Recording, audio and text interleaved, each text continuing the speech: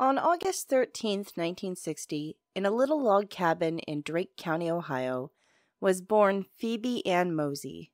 You might know her better as Annie Oakley. She was not born into fame, and as a matter of fact, her family was quite poor. Annie herself was the one who had to pull her family out of poverty. It's a long and fascinating journey, and I hope you join me as we explore the amazing life of Annie Oakley on Now You Know More. Annie was born to Susan and Jacob Mosey. Jacob served as a soldier in the War of 1812 and was 61 years old at the time that Annie was born. Susan and Jacob had a total of 7 children together, which was quite normal back then. In late 1865, Jacob was caught in a blizzard, and he nearly froze to death.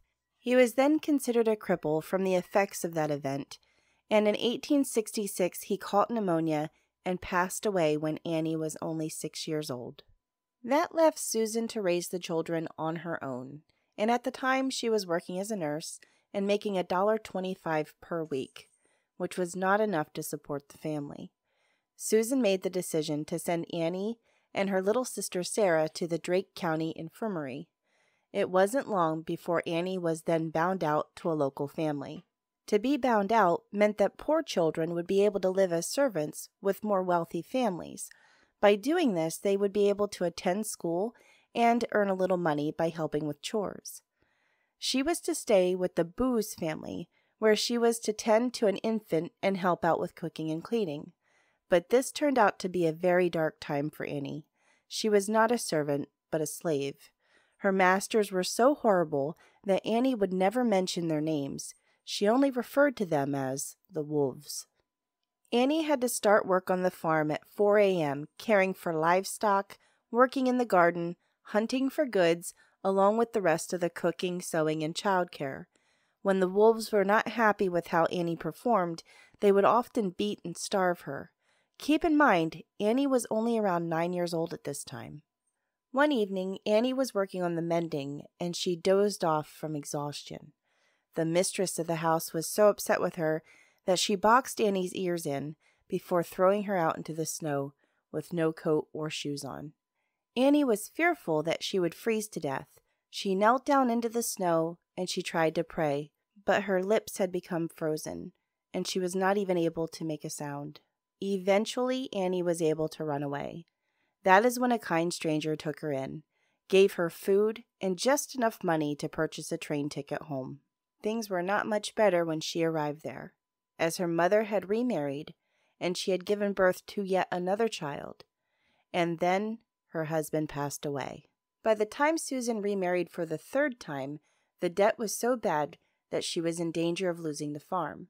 Her new husband was not able to help with much of anything, due to the fact that he was blind. This is when Annie decided to take matters into her own hands. She used her father's hunting rifle to search for food, to keep the family going. But she didn't stop there. She started hunting to sell her game to local hotels and restaurants.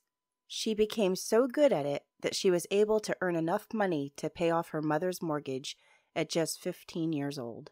Annie set herself on a strict schedule where she would make sure that she had time to educate herself with reading, writing, and sewing. Annie practiced her shooting skills so often that eventually she was able to shoot with both hands, and then she started doing trick shots. Annie had made quite a name for herself around town, and eventually she was invited to compete in a shooting contest with a man by the name of Frank E. Butler. Now, Frank was a professional trick shooter, and he felt no one would ever be able to best him. Before Frank knew who his opponent was, he had taken bets of $100 that he'd be able to beat anybody, and that is when 15-year-old Annie stepped up. Annie was able to hit 25 clay pigeons in the contest, and Frank was only able to hit 24. But Annie did not only win the contest, she also won the heart of Frank, as he fell deeply in love with her that day, and he vowed, right then and there, I decided if I could get that girl, I would do it. Frank started writing Annie letters, but he didn't just write them as himself. He would write them as if he was his dog George. George was a little French poodle that Annie absolutely adored. He would confess his love to her over and over again, and then he would sign the letters, "Love, George." Annie finally gave in to his advances, and they were married August 23rd, 1876. Annie then traveled with Frank to different shows all around the West, but not as a performer. She was only there to support Frank. But when his partner fell ill, Annie would step up and take their place.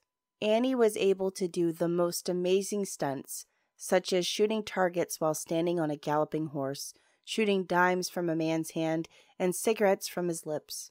Then, in 1885, Buffalo Bill offered Annie and Frank a trial run in his Wild West show. They made quite an impression on Buffalo Bill, and shortly after that, Annie was put in as one of his first acts. It is there where Annie met Chief Sitting Bull. Chief Sitting Bull was so impressed with Annie that he felt as though she was gifted with supernatural means to be able to shoot accurately from both hands. He actually symbolically adopted her as his daughter.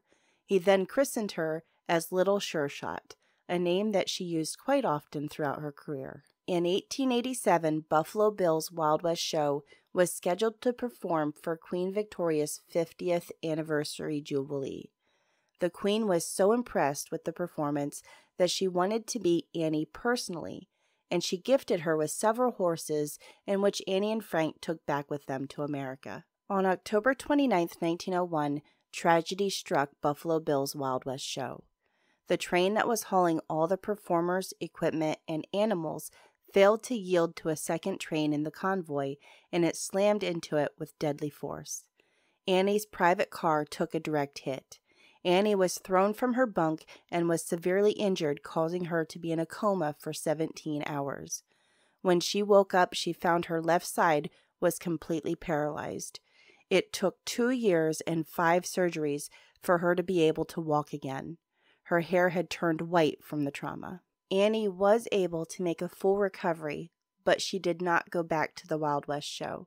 Instead, Annie turned to acting and also started giving exclusive shooting lessons to gun clubs. Unfortunately, without Annie and Frank, Buffalo Bill's Wild West show became bankrupt and was shut down by 1913. After World War I broke out, Annie started traveling across America again, giving shooting lessons and demonstrations to the National War Council of the Young Men's Christian Association, as well as the War Camp Community Service. Then, in November of 1922, Annie and Frank were vacationing in Florida when they ran off the road, causing the car to roll. Annie was pinned under the car, breaking her hip and ankle. She spent 6 weeks in the hospital recovering from the accident, but Frank never left her side.